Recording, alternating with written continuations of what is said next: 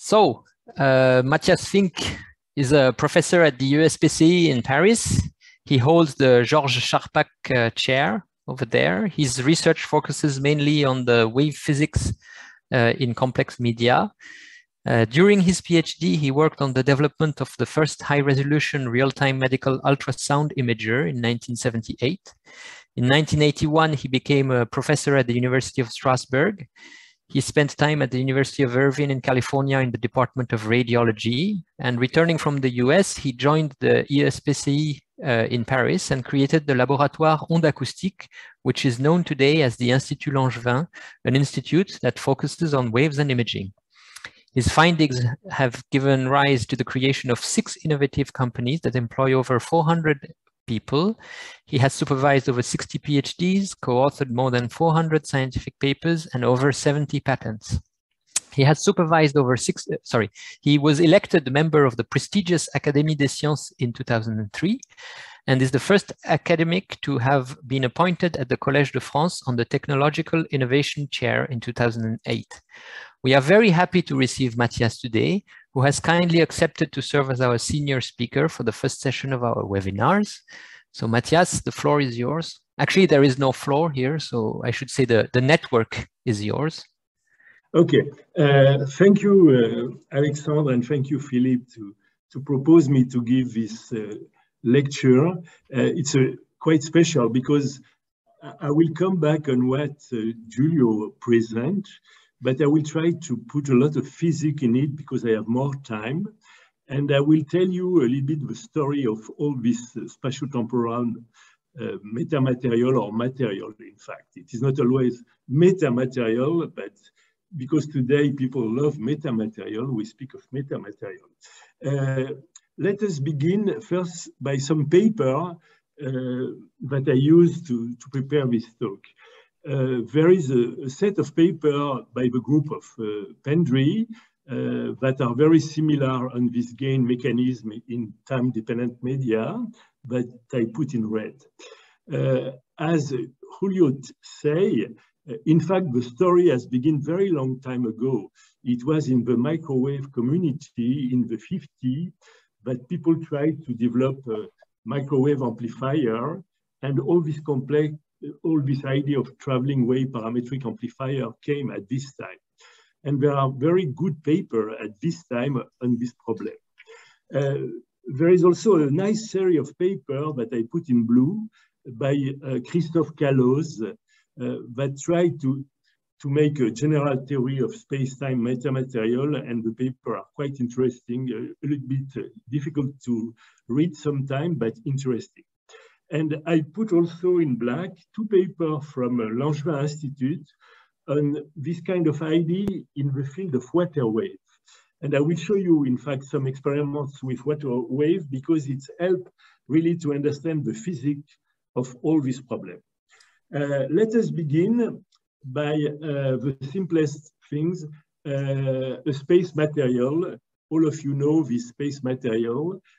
Here I put a material which is 1D, made of a series of periodic, series of small blocks. Each block is composed of at least 2 parts with 2 different refractive index for any kind of wave.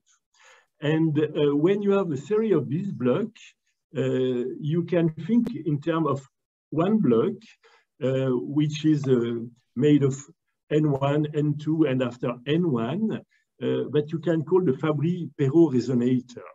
And you know that the property of the Fabry-Perot resonator is that because there are change in refractive index, there are reflected waves, and you can have multiple reflection between reflected waves and transmitted waves. And when you put all these blocks together, things are more complicated, but the mathematics is simple. It's a kind of matrix that you multiply 1 by 1, and you can have constructive interference between periodic reflection. And you know that the concept of band gap is completely related to the idea of what people call Bragg scattering. When you look all the reflected wave, when all these reflected waves are in phase, you are able to have a very strong reflected wave. That is to say, nothing is really going inside the medium. And band gap is nothing else but due to constructive interference of reflected wave. And in some cases, it is so spectacular that practically a wave cannot penetrate in the material very far. This is space material. Now, you can also imagine time material, that is to say, a medium where the refractive index is the same everywhere in space, but it is changing periodically in time. And now you can also try to understand how a wave propagates in such a medium. The medium is infinite in size, but refractive index change periodically. And to understand what happened in this case, you have to understand what mean reflection in time and transmission in time. And the key is to understand what is reflection in time. And you can ask, did all reflection in time can interfere to kill my wave or to amplify my wave? And you will see that in this kind of time material, because there is no more energy conservation, you can have in the band gap a regime where a wave, instead of becoming smaller and smaller, that is to say evanescent, it is the contrary. The wave becomes bigger and bigger, and it is amplification. And it is the key of time material. Now, what is interesting is to see what happens when you have a space-time material, and you have a grating that move at some velocity here. It is just a progressive wave, but as somebody asked, it may be more complicated. And you can ask, what is space-time reflection in this kind of material? With this in mind, I want to add something important. Usually people, they speak of refractive index and variation of refractive index that is enough to create reverse wave or reflection, but in fact, it is not really all the time refractive index that is important. What is really important is the impedance of the wave that has to change to have reflection. And as you know, for example, for electromagnetic wave, you can have different velocity in the medium if you have different refractive index, but there are cases where even the velocity is different, you will have no reflection. Why? Because you have to take into account what is the impedance, which is the ratio of mu over epsilon. And if mu1 over epsilon 1 equal mu2 over epsilon 2, there is no reflection. And this is important for what I will speak after. Usually, I will speak of discontinuity in refractive index. If you are with a dielectric where you change only epsilon because you don't change mu, in this case, you can guarantee when the refractive index change, there is reflection. But if you have a medium which is not only dielectric, but magnetic also, you can play with this to kill the reflection. And if you kill reflection, you killed all the mechanisms that give rise to band gap. And I will come back on this later. Now, if you want to come back on the very simple example of a space interface, you have two parts in your medium with two refractive index, N1 and N2. And here you show a space-time diagram. And I will focus a lot on one theorem, which is very well known in physics, which is the Noether theorem, that tells you that depending on the symmetry of your problem, you have conservation law. And for each symmetry, there is a conservation law. And if you come here in a medium where you have two refractive index, which are different, epsilon 1 and mu1, you can look the dispersion relation that you have for the two medium and that I present here in this plot. For a plane wave, you have the velocity in medium 1, velocity in medium 2. And now if you think in terms of causality, you send an incident wave that arrive at this interface, what happened? If you look here, what happened by sending a wave at one frequency omega 1 K1, it is like you begin with an incident wave that is a point on the dispersion relation that I put here.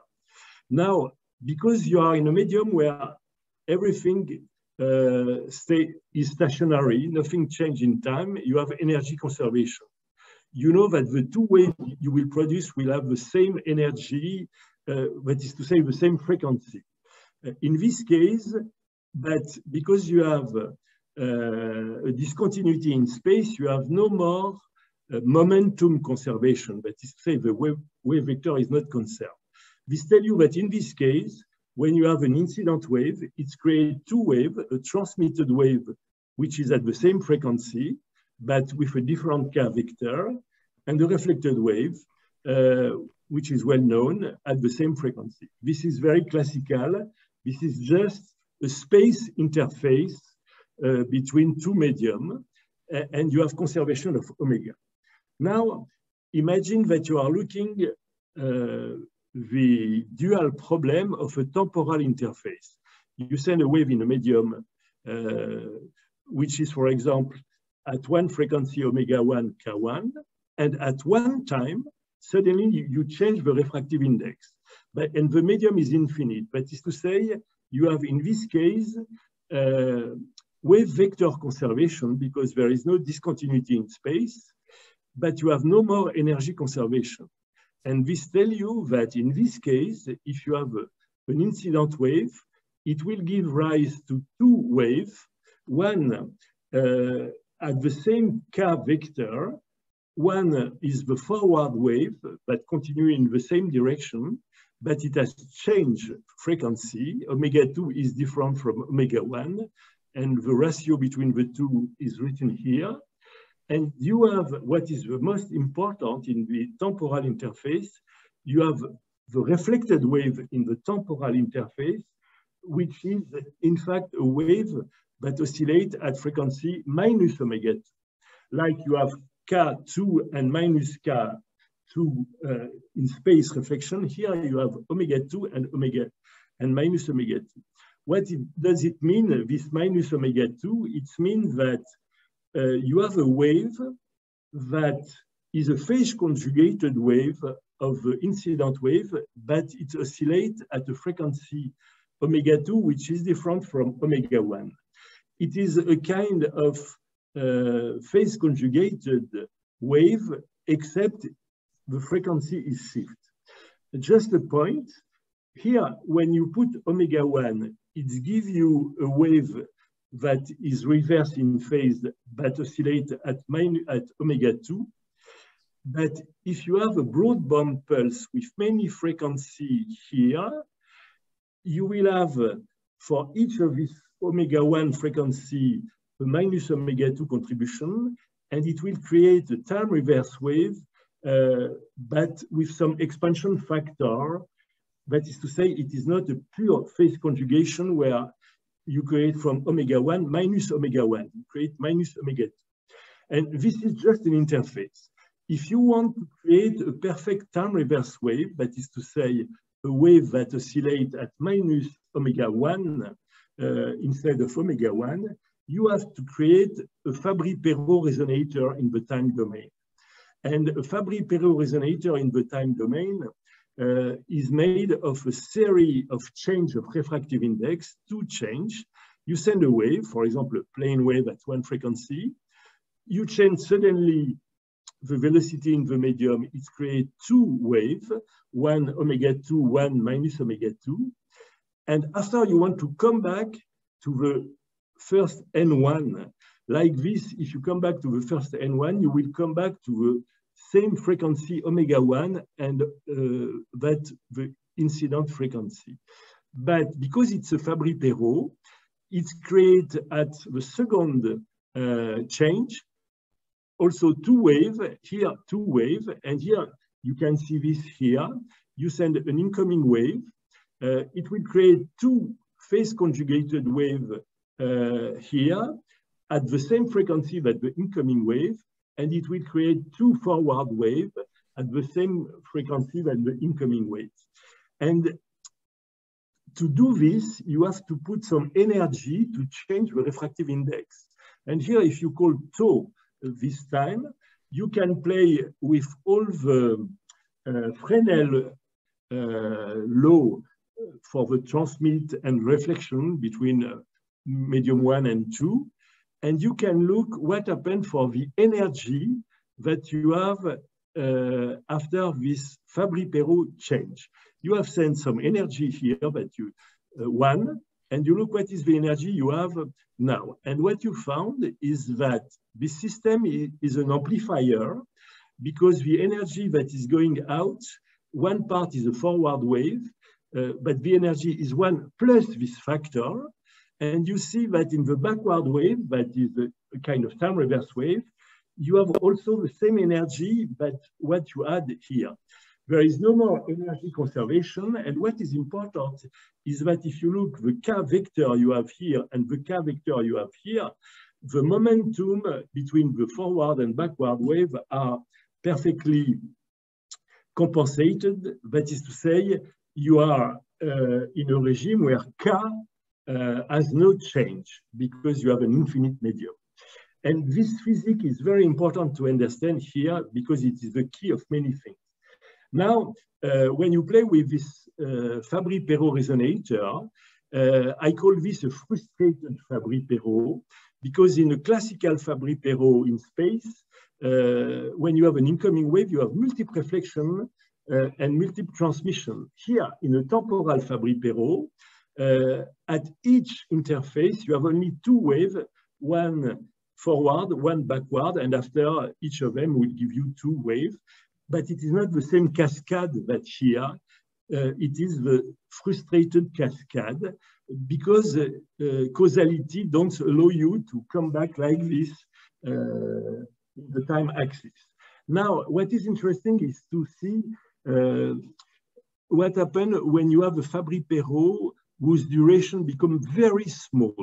We will call this a non-adiabatic process. You try to have a very short Fabry-Perot in time with a time duration which is much thinner than the period of the wave you are sending in it. And what happened in this case? And did the 2 backward waves give you a nice time reverse wave? Did the 2 forward waves give you a nice forward wave? And how can I play with this? And to play with this, with Emmanuel Faure and Vincent Bacot, we have pushed things with water waves. Water waves are a nice domain of physics, and people were studying nice things like Faraday instability and things like this, but they never speak of wave.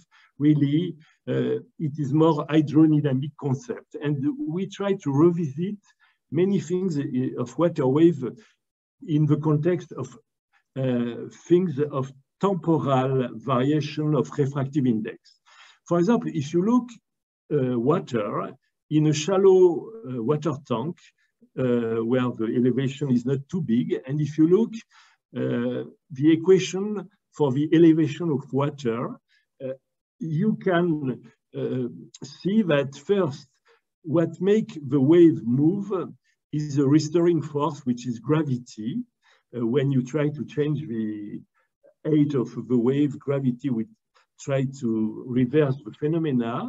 And if you neglect capillary and viscous effect, if you work in shallow water, and if you linearize all this, you have a kind of equation for the elevation of your water wave, which is a kind of D'Alembert equation. It's a big approximation. And you have a velocity for water wave that depends of 2 things, G, the gravitational acceleration, and H, the elevation of your tank. And because you have this, it is not very complicated to change the celerity of the wave very fast. Why? Because Einstein tells us that there is a beautiful theorem, which is called the equivalence principle in general relativity, that tells you that to change gravity, but the best thing is just to create a vertical acceleration of your water tank. If you create suddenly a vertical acceleration of your water tank, you add a vertical acceleration, it will change during this time the gravitational acceleration. And it is easy to change gravity. You have a small water tank, you have a big shaker here. You put an object on water, it creates a water wave, and suddenly you create a vertical acceleration during a very small amount of time. G go from G to G plus gamma T.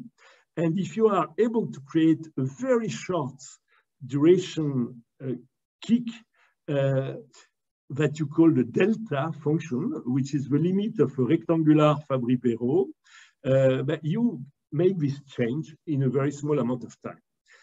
If you make this experiment in a small water tank, but you see here, you have your shaker and you create a source of wave with another shaker with an object that falls on it, and suddenly you shake vertically and you create a vertical acceleration. Here, in fact, the acceleration is negative. It is minus 20 G, which is huge, but it has a very small duration to compare to the wave that you can send on your water tank.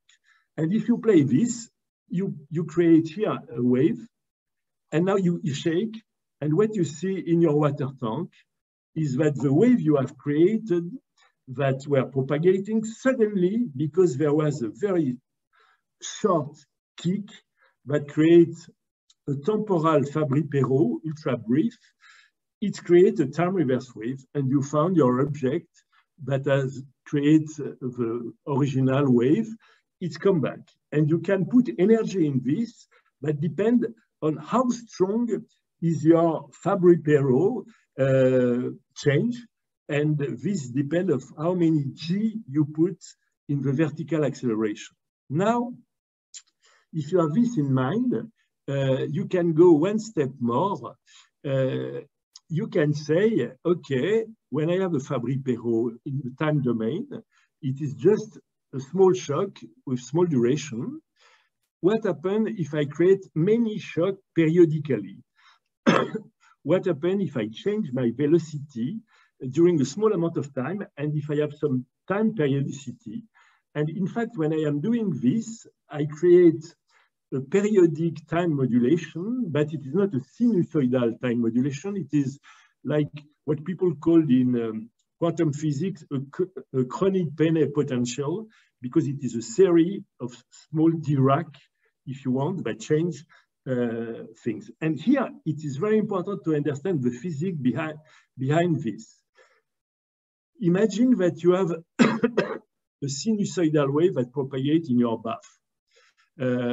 A progressive sinusoidal wave. Suddenly, at one time, you create a first shock, the first Fabry-Perot resonator during a small amount of time.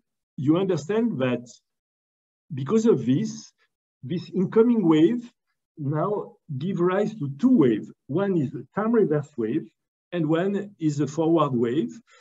There are added to this first wave. Now, these two waves, one is the time reverse wave, the other is the forward wave.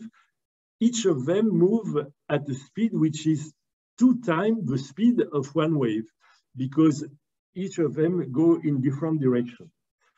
Now, when you wait a time t/2 compared to this period, after a time t/2, these two waves are in phase.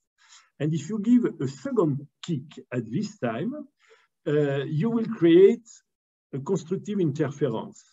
And if you continue by creating kick every t/2, all this time reverse reflected wave plus the forward wave will make a constructive interference together. And after some time, if you have many kicks, you create a huge stationary wave compared to your initial wave.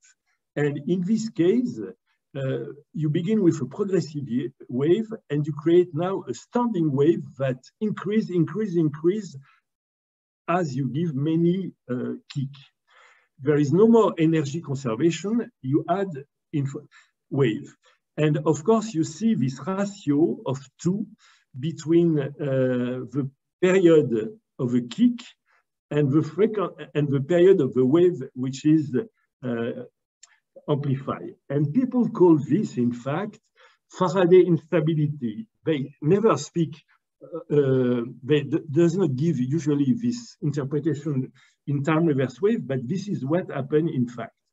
And in fact, in Faraday instability, people has a water tank, a shaker, and instead of giving a very short kick, they prefer to give sinusoidal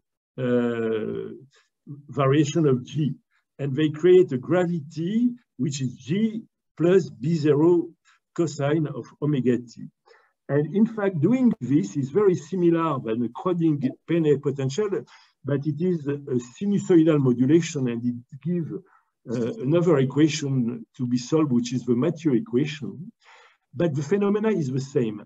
And if at each kick that you give, you put energy that compensates for the viscosity of the wave, because you have viscosity, you can, beginning by having a bath where you have practically no wave, just noise. You have always a noise, a white noise on water surface.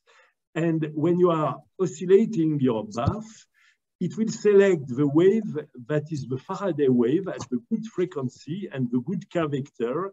And you will see from nothing the bath beginning when you oscillate, and you see a structure that appears and that is amplified.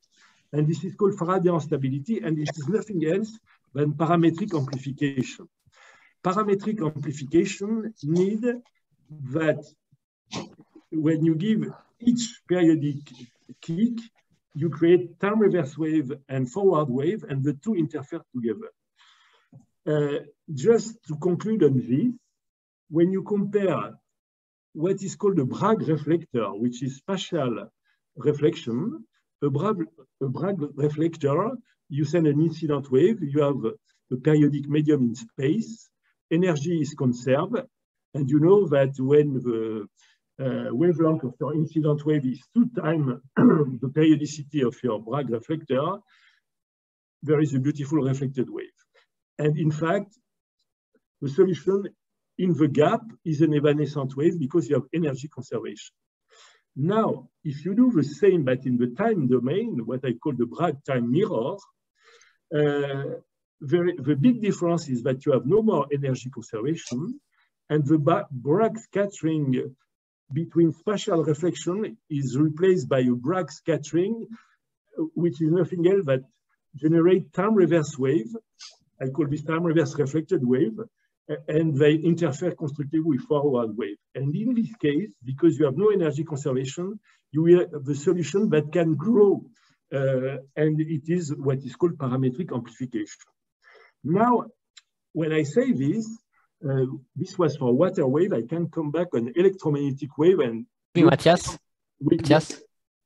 I'm sorry, Mathias, can I just interrupt you with a small question concerning the examples that you were giving on the water tank? You said that you can change the gravity with your apparatus.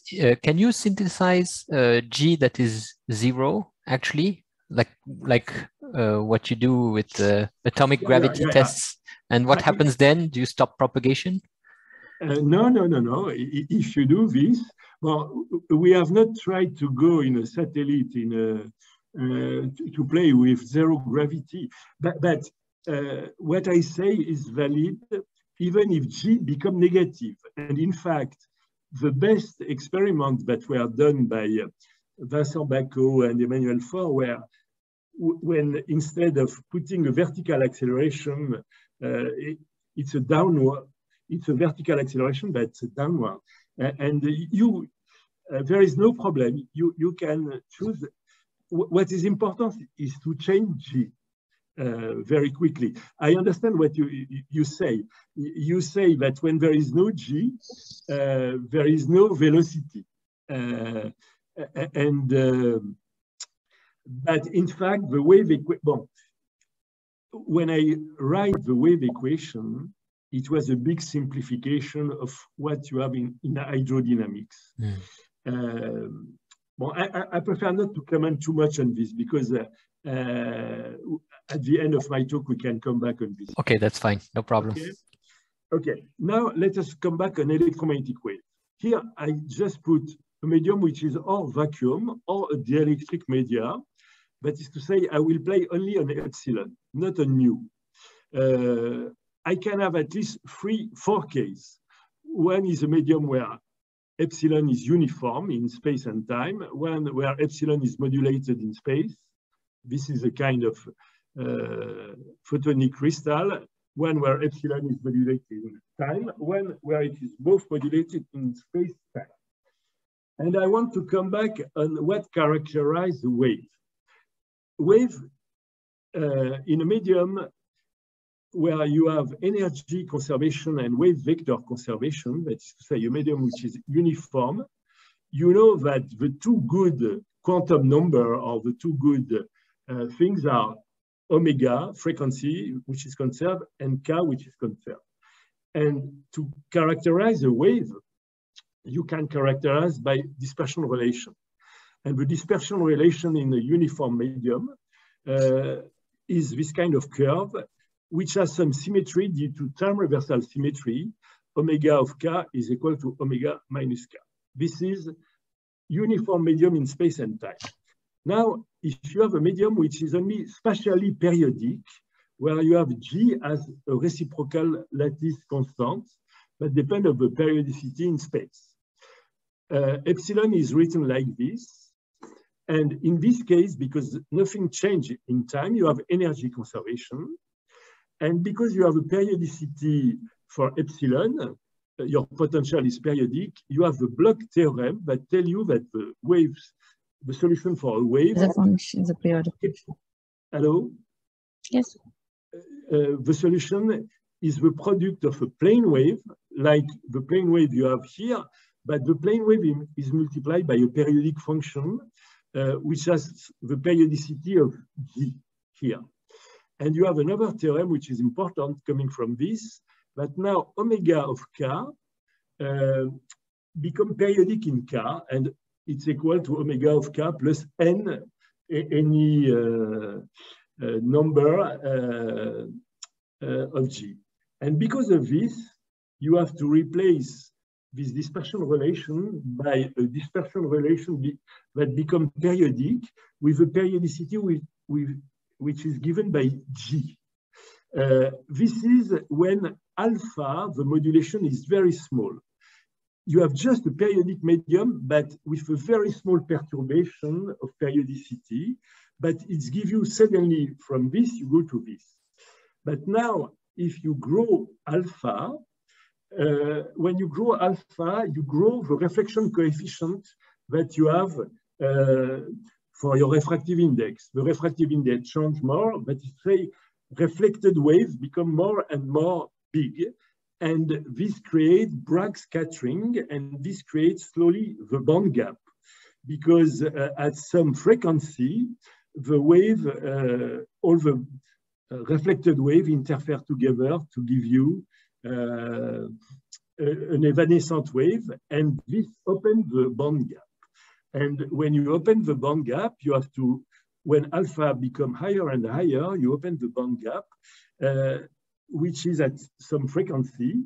And in this band gap, what you know is that because of all these spatial reflections that interfere together, nothing is going in the medium. And K is a complex number, but K here has only one possibility as a complex number. It's imaginary of K, which become positive. That is to say, this is an evanescent wave.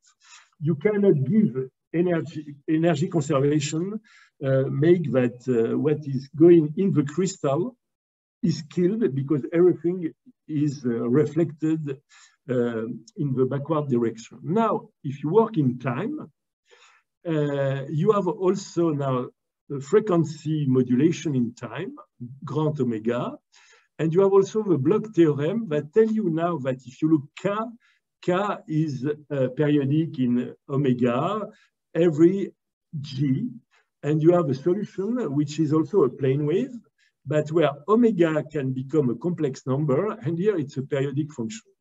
And now you have this structure, which is nearly the same, but the other structure, if I put C equal 1. And, but in this case, now the band gap are in the K domain. That is to say, there is some value of K for which you have now opening the band gap.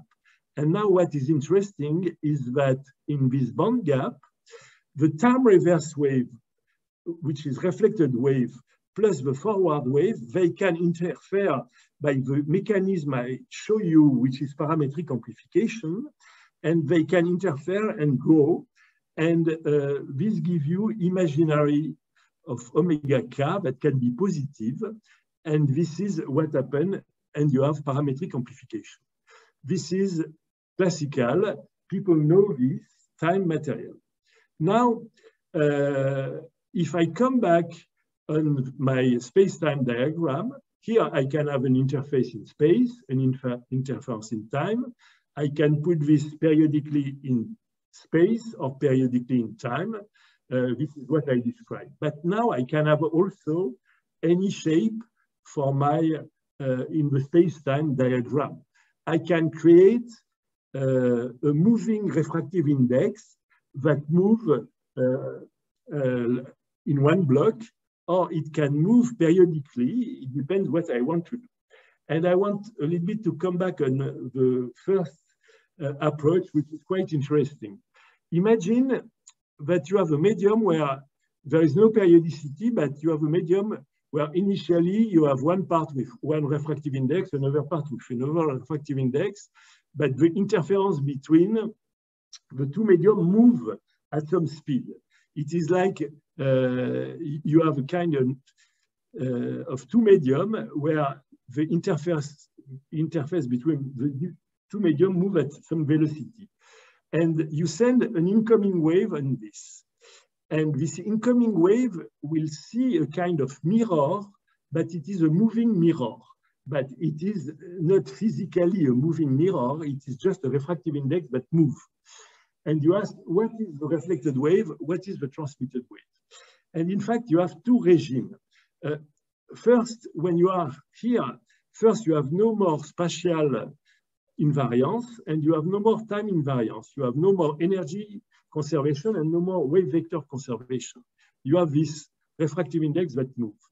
And if you send a wave, and if the interface moves at a subluminal velocity, that is to say a velocity smaller than the velocity of the wave you have in the two medium, what happened? In fact, if you look what happened, here you begin with an incident wave that come, and this wave go faster than the interface. That is to say, after some time, the wave rattrape, the wave interact with the interface. From an observer which is at the interface, when you receive a wave at one frequency omega 1, because the observer is moving, the observer has the impression that the frequency of the wave is shifted down. It's like a Doppler effect. And because it will be from this interface that it will generate a reflected wave, it will create a reflected wave, but the reflected wave will be shifted in frequency, and which has a K vector that corresponds to the, in the first medium. This is a reflected wave by a moving interface. Now, for the transmit wave, it's the contrary. I will not go too much on this. This is for subliminal moving medium. And you can have formula that come from Doppler effect, or if you prefer, Lorentz transformation, if you are in relativity, that give you the shift that you have. You have no more conservation of omega and K, and you have this. Now, there is a second case, the superluminal case. Imagine that you have a moving interface which moves very quickly at a speed faster than the velocity of the wave you have created before. Like you call this a superluminal interface, it is moving very fast. Now, when this moving interface come, as it goes faster than the wave you have in the medium, it will see first the end of the wave, and after it will rattrape l'onde. And now, if you look what happened in this case, when you send a wave and you have your superluminal interface, it creates two waves. But what is really interesting is the following. If you have an incident wave here, a point, it creates a forward wave in the second medium with omega, which is different from the initial omega. We have no conservation of omega, but it creates also a backward wave. But the backward wave in the superluminal case has a frequency which is negative. What does it mean? A frequency which is negative, the reflected wave has reflected the omega. It is like a time reverse wave, but it is a time reverse wave with some compression. And to understand this, it's very nice to see this drawing that I put here. Now, if instead of one omega 1, I have a profile that I put as an incident wave, that is to say a mixture of frequency, some time profile. The time profile that I have in my medium, suddenly there is a superluminal medium that come and that go faster than the time profile. For an observer just at the interface of my two medium, you see first what is the last in your wave. And after, because it goes faster, it will step by step see what is the beginning of the wave. And because it creates from this backward wave, in fact, it creates a time reverse wave because it goes faster than the wave, and he has the impression to see the wave in the past first and the wave in the future last. And because of this, it creates a time reverse wave, and depending on the velocity of the profile, the time reverse wave is expanded or not expanded. If your profile go at Mach 2, in the case where you have a very small discontinuity of refractive index, it will create the perfect time reverse wave. This was an idea of Rayleigh a long time ago that say that an observer moving at Mach 2, when he is going after a wave, he will feel that he sees the time reverse of the wave. And this is in fact the effect we have here. When you have a purely temporal interface, like I explained at the beginning, if you send, this was the case that I show with water wave, if you send some profile in time, the time reverse wave has the reverse profile in time with some expansion factor. And if you have the double Fabry-Perot, you take care of this. But now, in a superluminal case, you have the same. In a superluminal case, when you send a profile, the superluminal interface see the profile reverse in time with some expansion factor. And because of this, the temporal interface or superluminal interface has the same property. They can have time reverse wave. And if you go to Fabry-Perot of this kind, you can have time reverse wave and you can have parametric amplification. And this makes that it is very different in this regime, the three cases, subliminal, luminal, superluminal, they give you very different dispersion diagram. And as Julio showed, if you go now with the wave equation with an epsilon that can have a G or an omega, there are many cases which are possible. G equals 0, omega equals 0, or G and omega like you want.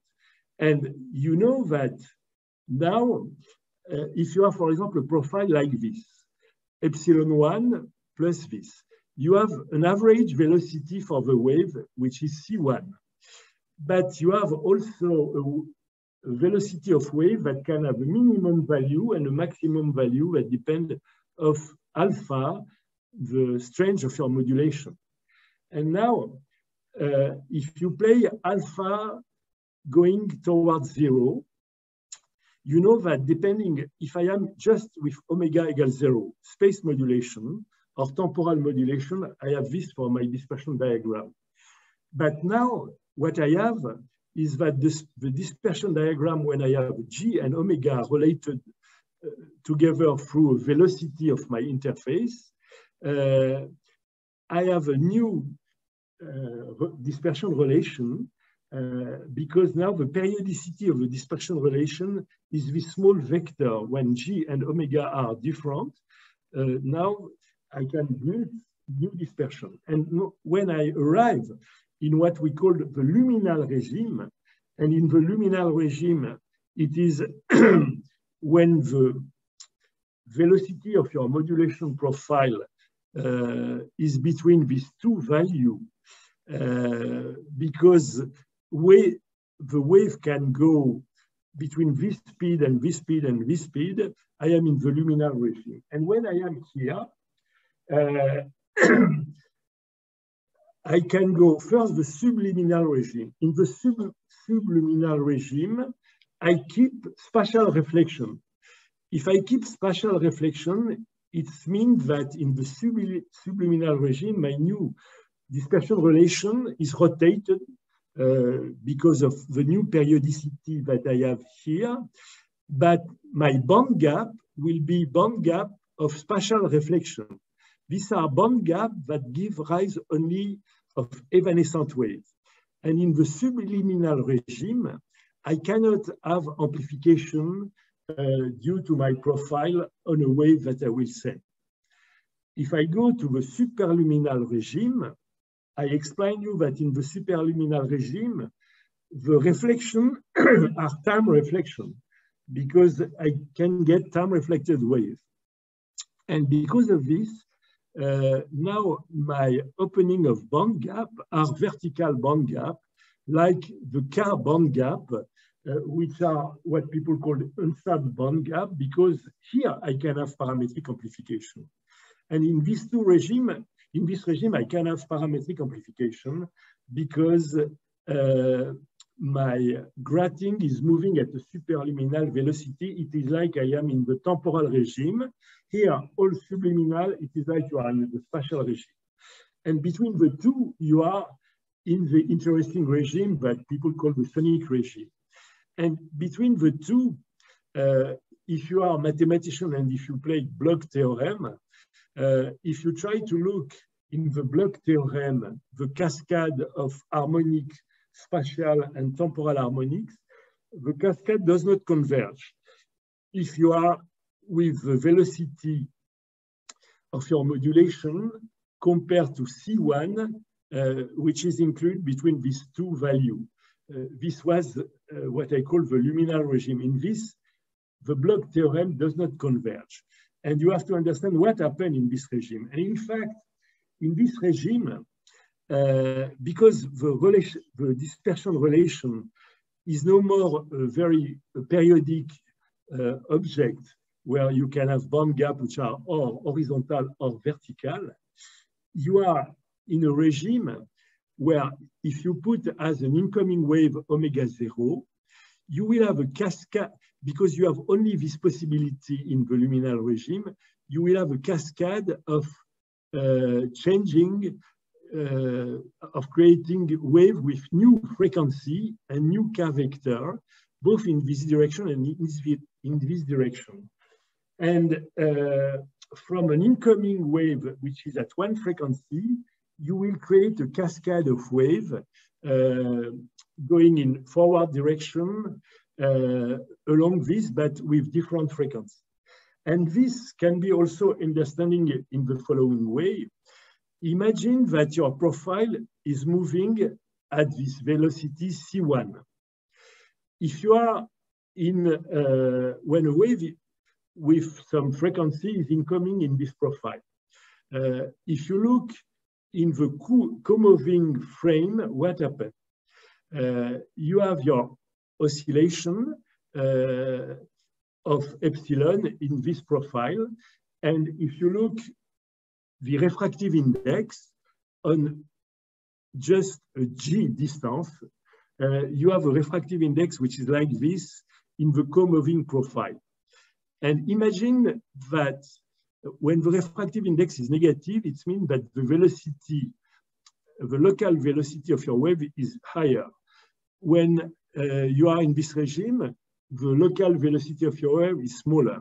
And imagine that you have a distribution of electrical field that can have some oscillation here.